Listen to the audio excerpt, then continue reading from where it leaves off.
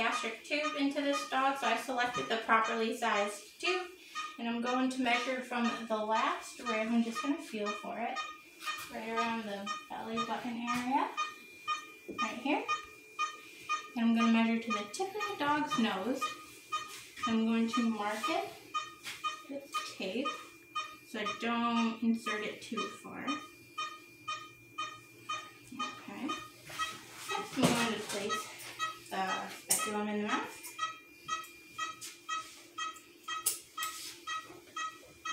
And these little holes right here is where the canine tooth is going to fit. Right there and right there, and that's just going to hold the mouth open. Okay, so next I'm going to lubricate my tube.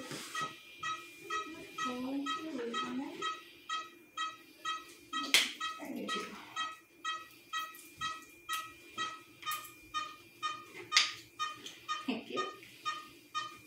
Okay.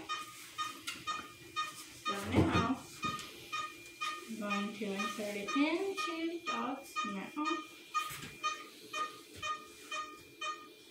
without force. Just going to keep going. It's going down nicely. I don't have to force it in.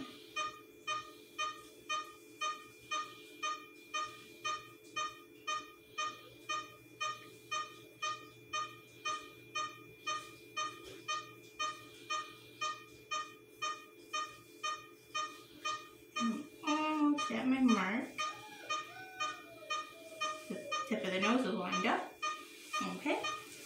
So now I'm going to insert 100 milliliters of air, and I'm going to have an assistant listen.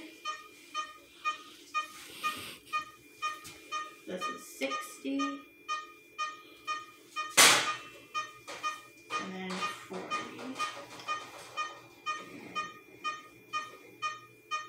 So it's in the stomach. Now I'm going to seal it